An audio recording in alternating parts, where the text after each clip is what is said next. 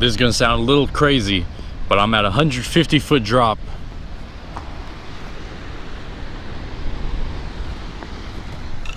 And I'm gonna try to throw the swim bait from up here. So this is not very standard. I've got this Kitech swim bait that you normally use on a Texas rig or something like that, and a 1.5 ounce jig head. All right, if this doesn't work, I've got bait too. Look how much line is on my spool right now. Let's cast it out and see how much it goes down.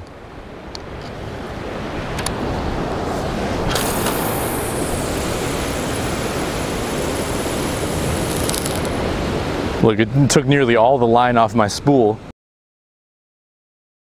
Damn, got snagged. I think it's probably a bad idea. There's too many rocks down there.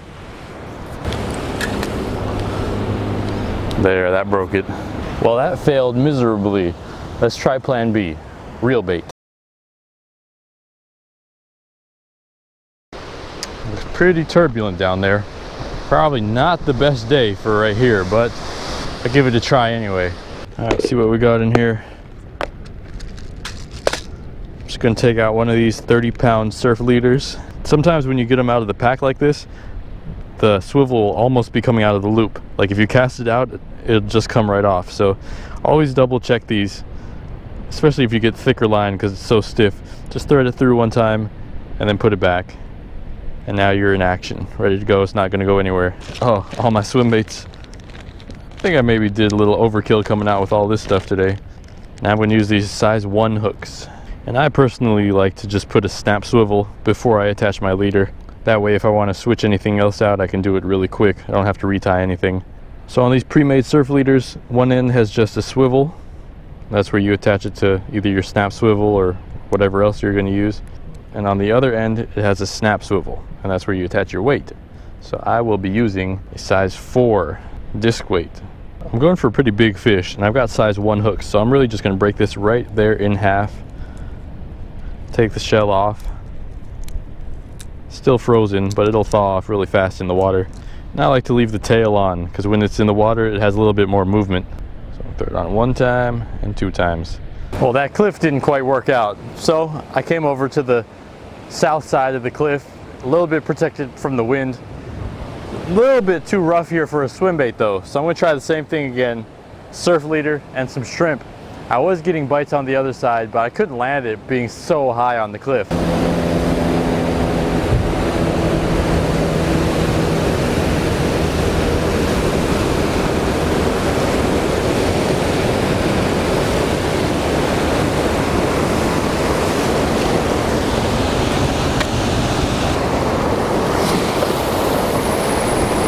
Oh, nice and deep there. I like it. I think I have to re-spool my line. Would you say? Literally down to 6 inches of line. Oh, there's a bite. There's a fish near my bait, that's for sure. It was just like a nibble. Now when people start fishing, when they're absolute beginners, when they feel that nibble, they'll just set the hook. But you're probably going to miss the fish. You only want to set the hook when you feel it go like bah, bah, bah, bah, bah, bah. That's when you know the fish is hooked, it's in its lip, and it's trying to swim away. And that's what that is.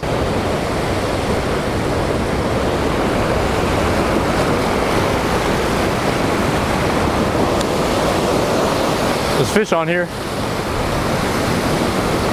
Don't know what it is, feels pretty big. I gotta get in position to land it now. I don't think this is a perch. See, I'm giving it some slack, hoping it'll swim out of the hole that he's in. I don't know if you can see my pole or not, but it shakes every once in a while. Any movement that I feel right now, I want to tug, because when he moves, he's free. He's not expanding his fins, he's not getting his gills expanded. So that's my chance to pull him up. Maybe I could try at another angle.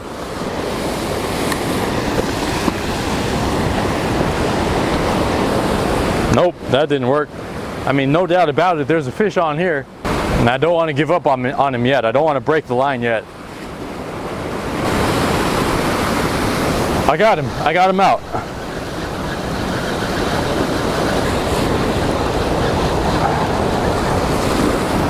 Just got to be patient. Get these nice rockfish like that. Sometimes they'll swim into a hole.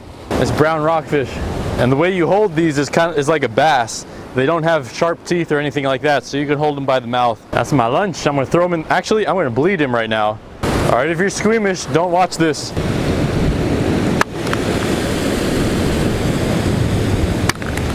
All right, look, so now instead of cutting its gills like people normally do to bleed fish, I'm going to cut its collar, because that's directly right in front of the heart, so it'll bleed out a lot faster. So let me show you. Right when I cut that collar, watch the blood come out.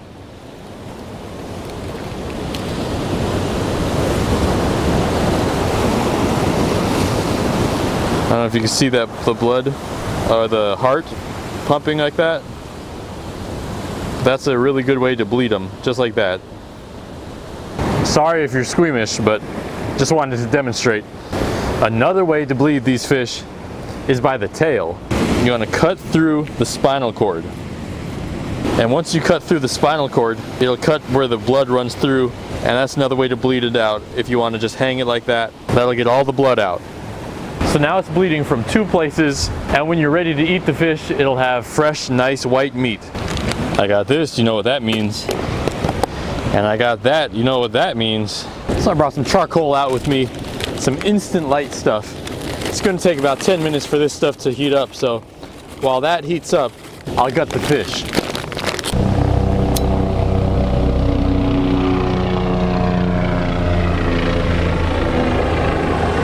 Even though these are instant light, it still helps get everything lighted evenly if you have some paper. So I know I said it already, but the reason why I like to cut the tail, especially if you're outdoors or something, you can just hang them by the mouth. And if you cut the spinal cord, all the blood will drip from the spinal cord.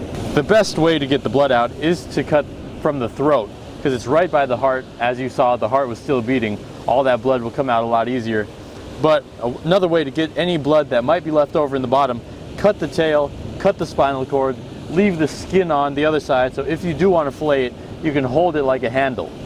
All right, we'll put this guy back in the water. All this stuff here, all the other fish can feed on that. His stomach was completely empty. And you can scrape this silver lining out of the fish. And I don't know if you can see that right now, but you'll see it after it's cooked. This meat is nice, white, beautiful, ready to eat. Now I'm going to cook this entire fish whole, so I want to scale it. I'm going to eat the skin and all. Just going backwards on the scales with my knife, going all the way up to the head, all the way to the belly, getting all these scales off. Here's some puddles that have been washed up here at the high tide. All right, charcoals are doing their thing. Spread them out a little bit. Make sure everything's getting lit. Now how I'm going to cook this rockfish is a little bit differently than I normally do. Usually I make fillets on these fish, but this one I'm going to do it a little bit special. So if a fish is big, to get it to cook evenly, one trick is to give it some slices along its side like that, all the way down to the bone. Now this fish honestly isn't that big, so I don't need to do this, but I want to do it just anyway. You'll see why in a minute. I'm just going to do 2 slices on each side, down to the bone like that. Okay, just like that. 2 slices on each side. Do as basic seasoning as you can. Just some salt and pepper. And the salt. And that's ready to be cooked. But watch what the little trick is now. So as you can tell, I've got my butter. That's always one of the best cooking mediums you can use for cooking fish. Now I've got this stick here. Let's clean it up a little bit. I'm going to put it through the fish's mouth, and I'm going to poke it into the meat, into the body, right by the rib cage.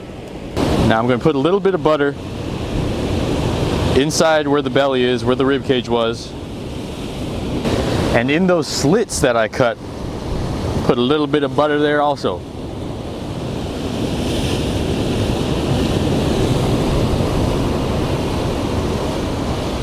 All right. I'm gonna wrap this guy in some foil, wrap it up tight. And that's it. That's all there is to it. That's a fish on a stick. Fish stick. Scales are off. I'm gonna eat everything, all the meat, down to the bone. All right, now these coals, they're just about hot enough so I can lay my fish right on top.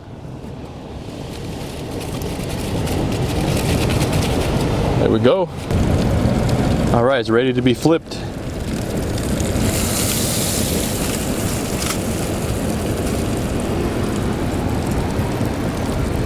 So while my fish on the stick finishes cooking, I just remembered that I had some shrimp. And this is just shrimp that you buy from the grocery store. So why not eat my bait at the same time? I've never done this before, so I'm gonna deshell one of them. I'll leave the head on so I can hold it from there. Let me see if there's any guts that I need to take out of here. Just cut along the backside. Not too bad, but might as well take that out. I can throw this right on the coals too. You know what? I'm not even gonna season this. I'm just gonna put it straight in there. And this one too. Ooh, smells great. All right, the fish is just about done, and I know shrimp doesn't take very long to cook. So let's get all these ashes off. See how this turned out. Yum. Nothing like eating your bait after fishing. All right, I think it's time for the reveal. Oh baby. That's ready to eat right there. Oh yeah. Look at all that. That smells amazing. Wipe my knife off. And let's have a piece of this fish here. Wow, you can really tell the difference from bleeding it really well. This fish has no fishy taste at all. Look how white that meat is. I gotta say, nearly all of the blood from that fish was bled out. And you can really tell the difference. Try bleeding it from the tail next time. The cool thing about if you cook a fish like this, wrapped in foil, or even if you cook it in a frying pan, if you cook it whole, you can take the entire spine out, and there's no meat left on the spine like there would be with the fillet. And what you're left with is this nice white meat. All meat, no bones. You just peel that spine off, and that's what you're left with. Now for some shrimp, let's peel the shell off. And I'm having a feast out here. Imagine if some fisherman came down here right now. I could soak up that butter. That is not bad at all.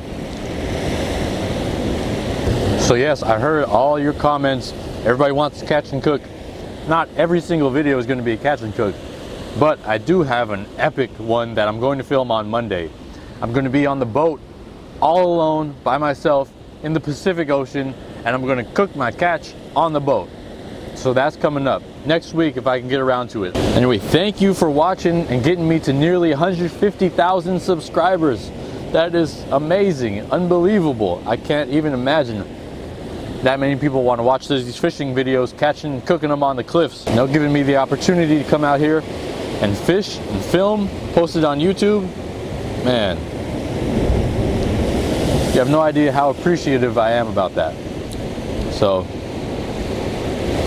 as long as you keep supporting this channel, I'll keep making videos. And if you leave a comment on what you want to see, I'll make it.